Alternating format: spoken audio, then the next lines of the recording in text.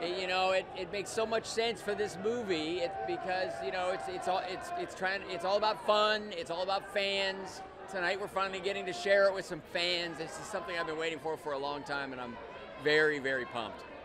Well, this story was something that Larry Kasdan dreamed of writing. This is the fourth Star Wars movie that he's written on, but this is the one he's been dying to do for years.